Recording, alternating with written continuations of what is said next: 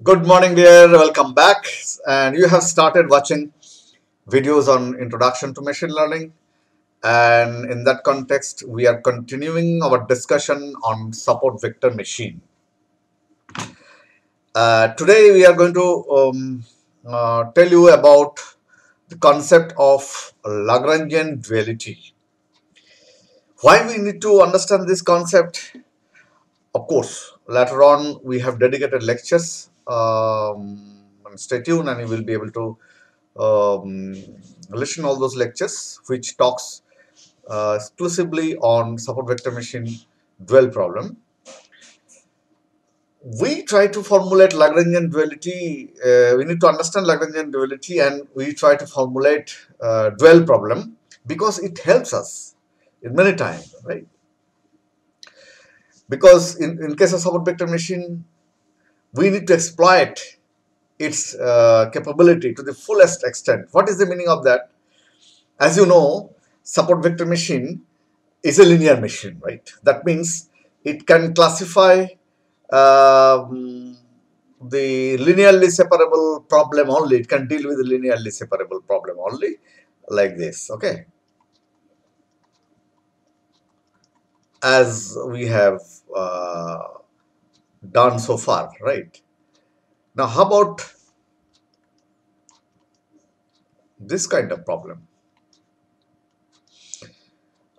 If I have this kind of problem,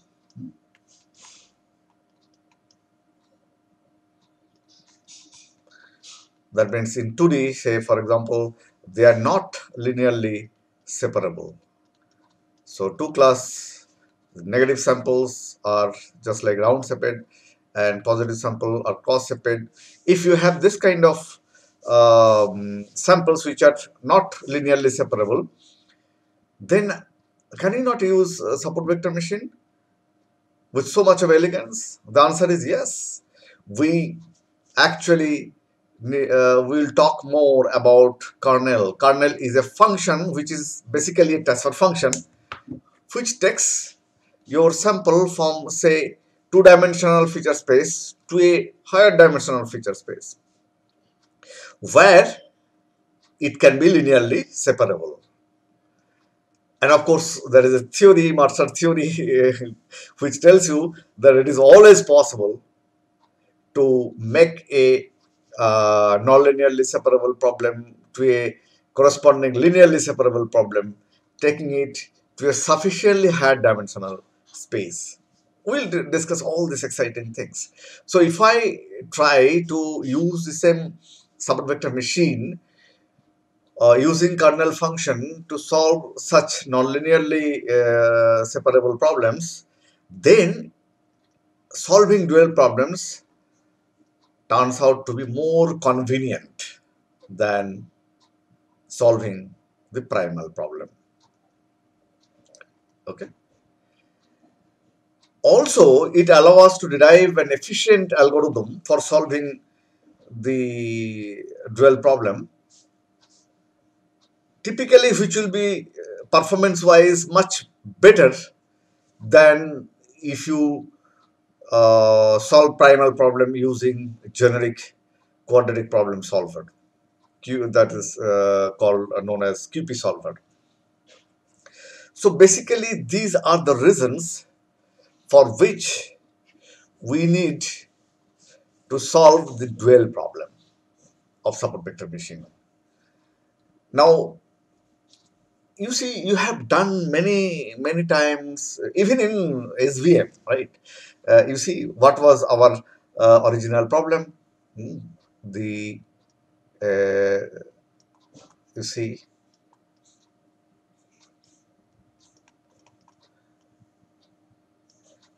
original problem was, objective was what? To maximize the width of the gutter so that halfway between them will be my decision boundary.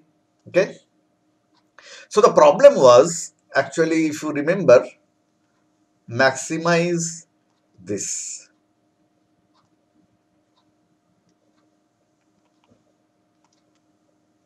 Okay.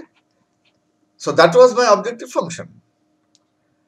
So why we did not stick to it? Because we wanted to exploit the rich theory of constant quadratic optimization problem. So what we did, we just, for our convenience, mathematical convenience, we changed our objective function. Instead of maximizing this, what we did, we tried to minimize this. And to exploit, to make it quadratic function, convex quadratic function, we just square it. These are all mathematical convenience. So maximization problem was converted to minimization problem, which is an example of duality. But one thing you must remember, in doing so, always we'll have to take care that the nature of the problem should not change. So our still minimizing this function still should serve the purpose of maximizing the width of the gutter. That you will have to take care always. And we always, this is a simple expression. We could visually see that this and this, they are dual to each other. Another example I will give, which you have already studied um, in statistical interpretation of linear regression problem, right? So where, if you remember, we generated a function, likelihood function with parameter like that.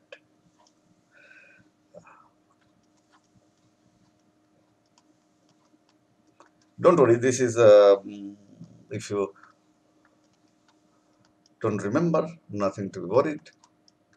Just I am giving an example what is the meaning of duality, and you have already, without perhaps referring this term, you have already used it and you are quite conversant with it.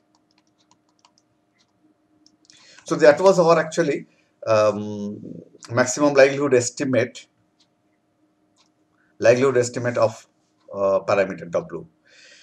So we wanted to maximize this function because we wanted the expectation the W should be such so that this function will attain the maximum value. Okay.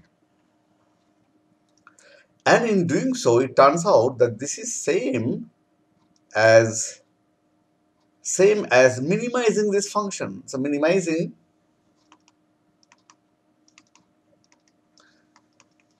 okay, that's it, isn't it? See, because of this minus sign, this function, if your objective is to maximize this function, if you minimize this function, this part, that will serve your same purpose. So this is another example of duality. Okay, so you have some function which you require to maximize. Instead, you are selecting some other function which you need to do opposite things, and means minimize. So maximize, minimize, minimize, maximize. All this duality we have already used.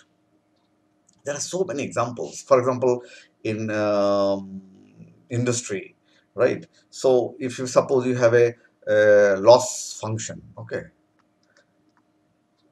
loss function, which is a function of so many parameters, okay, man, material, machine, so many parameters, right? I'm not, and it has a complicated expression, for example. So minimizing minimizing loss will be exactly equal to the maximizing profit. So somehow, if, for example, in your analysis you see that generating a loss function is not so easy, so for which you want to minimize. On the other hand, you can easily formulate a profit function to it. So the minimizing loss will be, actually the objective will change, maximizing profit. Or if you have a vice versa, that means a profit function, loss function is easy to construct, okay, than profit. So you try to minimize loss, that will serve your purpose, maximizing profit. So these are dual again. So this kind of duality you have already studied, you have already seen, but when you see the objective function is associated with constraint, as in the case of support vector machine, then you will have to take additional care, okay, and that we actually need to know. Here you see they are incidentally called KKT condition. These are three guys' name. Don't worry about that. We will dedicate our lecture on how to formulate dual problem with support vector machine, because they are so important for us for, as I told you, cracking out the maximum benefit, or exploit maximum capability of support vector machine. Because in our case, the examples which I gave earlier, they were actually one function. You could visualize a dual function, maximize, minimize, minimize, maximize, right? So here our objective function is to minimize this quadratic, convex quadratic function subject to constraint. When I have a constraint, then of course you see this is my Lagrangian function corresponding to what? When I have put these values w we have got, the parameter w we have got by minimize, by my objective is to minimize, right? So I have just differentiated this and I have crank out this relation. So this relation corresponds to minimum value, right? Similar is the case when I put the values of b. So these are all corresponding to minimization, right? So you see, now look here, my Lagrangian function which will attain minimum value, if I substitute w and this which I have done, okay, and I have got this expression, and after simplification I have got this expression. So this corresponds to minimum Lagrangian value, okay, functional value, and this is the primal problem. Now if I look little, go deeper, you see I have here the minus sign. So minimizing this is equivalent to maximize this function, isn't it? Okay, because somehow we'll have to uh, figure out some algorithm which will work on your sample and train the machine. Training means they will determine the alphas, and then accordingly we'll get parameter, and then only we'll get the decision boundary. Okay, so it turns out that if we consider a dual problem, okay, Lagrangian dual, so Lagrangian primal problem this, so Lagrangian dual problem if we formulate, then our objective will change to from minimization uh, function to a maximization function because of this minus sign. This is as simple as this. Not so simple, but for the time being, for understanding, this is simple. Why not so simple? Because now I have a constraint. I will have to always check that in formulating a dual problem, the nature of the objective should not change anytime. Okay, that's the very important thing. And in mathematical term, if we try to formulate a dual problem, Lagrangian dual problem, which will turn to a maximum of minimum function, then I'll have to make sure that KKT's conditions are satisfied, because I have a constraint in formulating the minimization to a maximization problem. The nature of the problem should not change. The constraint should not be violated. So all these things are to be obeyed very perfectly. Then only you can make sure that you have formulated a correct dual problem. And when you have done it, since you have a benefit, as you can see, it's much more simpler to handle with a dual problem. Okay, the duality is only there and is researched because it is advantageous. In case of solid vector machine also, it is advantageous. So that's the concept which will elaborate, will formulate KKT condition. Okay, what is KKT condition? Will formulate a dual problem. Okay, more elaborately, and they will be discussed in subsequent lecture videos. So don't go away. Stay tuned. Okay. One more thing. Maybe we have some 1 2 minutes time, so we can discuss. If somebody asks you why it is called a machine support vector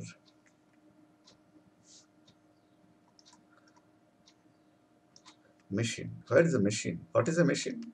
After all, you know, uh, machine means normally we see that okay, if we put some weight here, and there is a fulcrum, and then if you put weight and then some load is being lifted here, okay, say a man was sitting over here, okay, and some load is here, so it will go up, okay, and if the load is bigger, it will again go down, up and down. So this kind of, so you put effort and get your work done at some other place, uh, is an example of machine, right? Now, is something like that is happening here? Not really.